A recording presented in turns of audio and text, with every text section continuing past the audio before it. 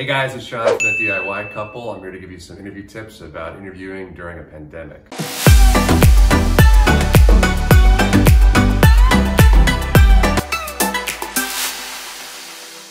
So my name is John. I've been an interviewer for Yale University for a number of years as a volunteer. I graduated from Yale University. I also went to Cornell for law school. I've interviewed probably at this point hundreds of people for Yale, and I think it's really important for people who want to go to these schools, whether it's Yale or some other school, to know how to best present themselves as a candidate, and also to take considerations of what they might need to consider during the weird times that we're living in. So obviously, I'm going to talk about interviews right now. We have other videos on our channel talking about college admissions in general, writing essays, other parts of your application.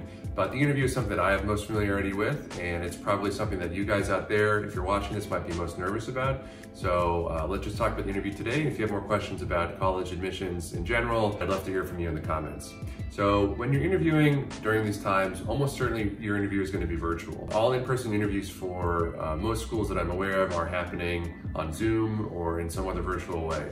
So one of the big considerations when you do that is when you're having the interview, make sure you're doing it in a quiet, controlled area. I've already seen interviews and heard of people doing interviews where they're either in a really loud place at home, like there's lots of sound, maybe somebody's talking in another room or cleaning, or the background of where they're sitting is very distracting or very strange. I know sometimes when you're doing an interview, you might be doing it in your room or in your bedroom or whatever, but obviously if you're in your bedroom, make sure that your bed is made up. Maybe if you have some really strange posters or some strange things on your walls, think about that, because as an interviewer, what I'm doing is looking at you kind of holistically. So I'm considering what you're talking about and who you are, but also other things like, are you presentable? Do you seem comfortable? Do you seem uncomfortable? Are you easy to talk to? Are you mature? Are you curious? Are you whatever? So if you have stuff around you that makes me think in a certain way, that might distract me or color how your interview is going to go. So that's just something I want to say off the bat about interviewing during a pandemic,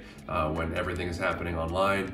You want to make sure that as much as you can, you control the environment that you're interviewing in and not to distract the interviewer with something that you don't want to present to him or her. The second biggest tip that I have for people doing an interview during pandemic is to make sure that you tell the story. So an interview, whether it's on a phone call or on a video call or in person, is really about you presenting yourself as a coherent individual. So something that I really hate to see in interviews that really confuses me, and I think that is something people should consider, is I'll look at somebody's resume or they'll tell me a story about, hey, I'm really great at math and sciences. I love my AP calculus course. That's my favorite class. I have this professor that's great.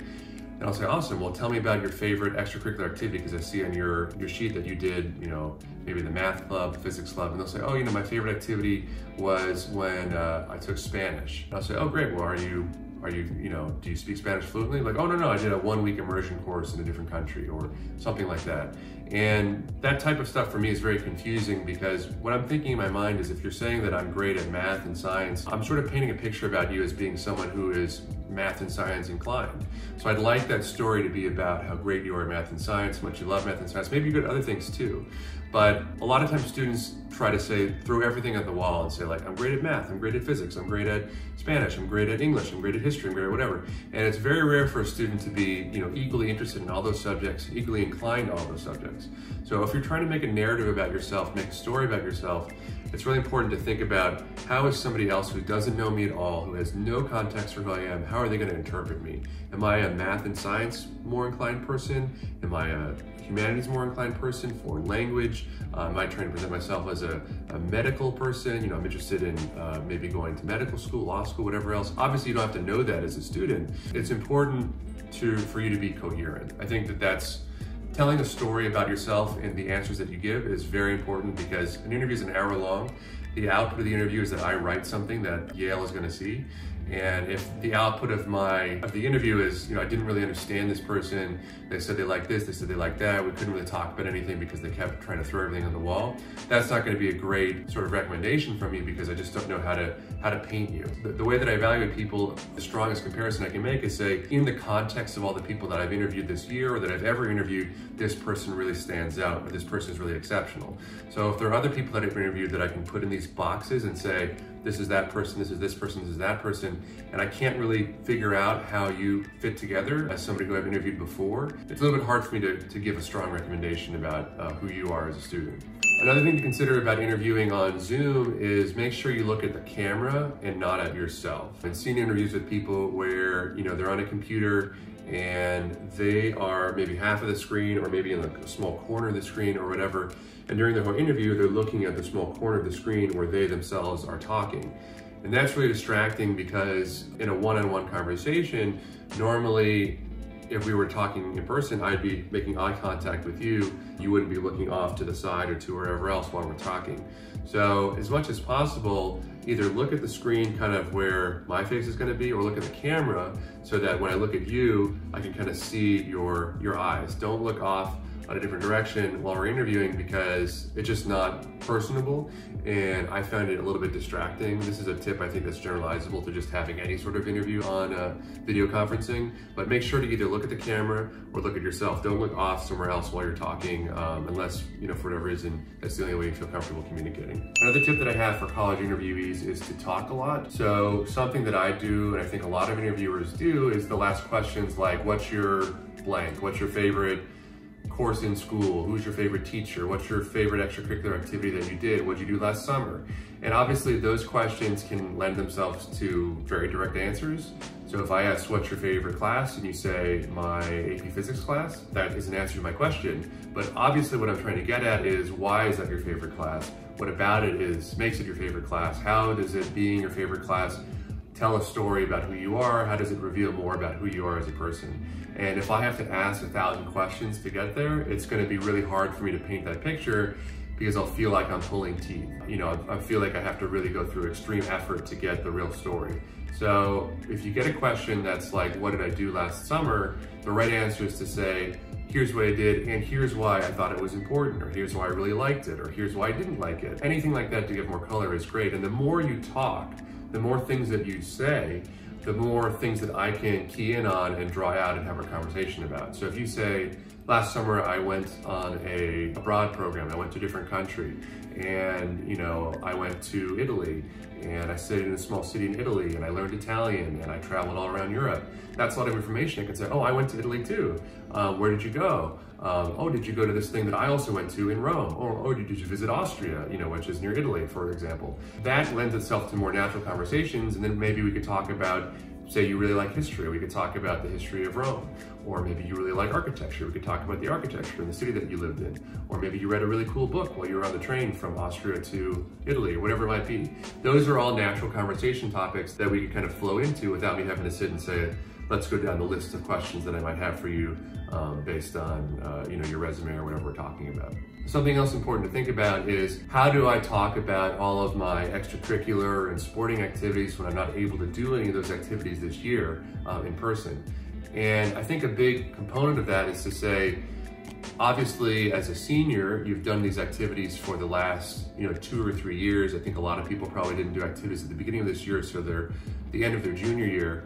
But everybody's in the same boat with these activities. The fact that you weren't able to be, the captain of your varsity baseball team because there was no baseball this year isn't going to be a mark against you, because no one was able to be the captain of their baseball team this year. No one was able to, play on their senior varsity sport, probably, depending on where you live, because of the pandemic. So don't stress about those things. You're being evaluated in the context of everybody else, and everybody else is going through the same stuff that you're going through. Maybe your high school did allow you to have sports. Maybe your neighbor's high school, the high school next to yours, had sports, but yours didn't. That's okay. Colleges are gonna know that. They're gonna be able to communicate with the schools and say, look, did you have any sporting events? Did you have in-person education? Did you have extracurricular events? So if you did the activity, if you didn't do the activity, don't stress about it. Colleges understand that this is a weird time, and you don't have to have done something absolutely insanely dangerous to get the point across that you really like your sporting activity or your other extracurricular activity that was canceled. It's significant to rely on the stuff that you did beforehand, and a college can kind of say like, oh, well, they did this varsity sport for 3 years, but weren't able to do it in their senior year because it was canceled.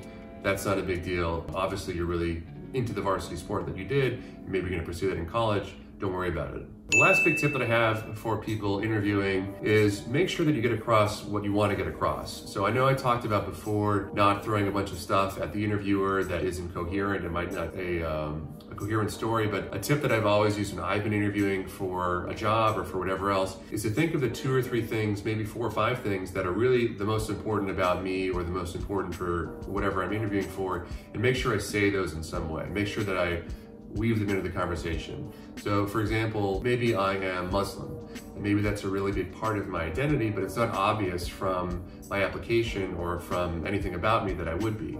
If I want to talk about that and I want to get that into the interview, I can think about ways where I can move that into the conversation topic. So for example, what I did last summer, I might say, well, I spent a lot of time involved in my local mosque or my local religiously affiliated student group or whatever it might be. And that might lend itself to more interesting questions. Say, for example, you really want to discuss how much you love a musical instrument, but maybe you didn't do any activities at school like that. You might say, oh, in my free time, I love playing piano or playing violin or whatever it might be. And that again can lend itself to more questions and more topics. A big mistake that I find people do a lot is they're not comfortable kind of knowing what makes them significant or what makes them important. If you have a really unique attribute about you that other people don't have, good or bad, it's important, I think, to express that and to make sure that college admissions committees know that. So for example, if you grew up with a single parent because your other parent wasn't in the picture, that's important. And I think that a lot of applicants to some of these more prestigious schools don't have that background. That's going to make you stand out, and it's going to make your accomplishments seem, in the context of other applicants, more impressive. Because again, you were put into a situation that a lot of other students don't experience. Say you had to work as a student. Say one of your siblings passed away, or a parent passed away. Say you had to move abruptly. Anything like that. Those are important things to move into the conversation because they make your other achievements be seen in a different context. A lot of applicants for these great schools are going to have great educational backgrounds, all the money in the world, parents that devoted themselves to the student to make sure that they got good grades. If you don't fall in any of those buckets, it's important for you to distinguish yourself and say, look, I didn't have all the advantages that other students might have, but I still did well. I was still very academically impressive. I still did a lot of extracurricular activities, sporting activities, whatever it might be. I really, really, really encourage you, if you have those unique things about you, to talk about them in the context of your application, in an essay, in an interview, in some way, get them across so that a school can understand who you are as an entire person. You might not think that those things are differentiating. Maybe there are a lot of people in your life that came from a similar background or have the same problems, but realize when you're applying to these very elite schools, a lot of the students you're applying with are going to be different than you. So if you're unique and different in that way, talk about it. Figure out a way to bring it up in the interview, and it'll definitely reward you in the admissions process.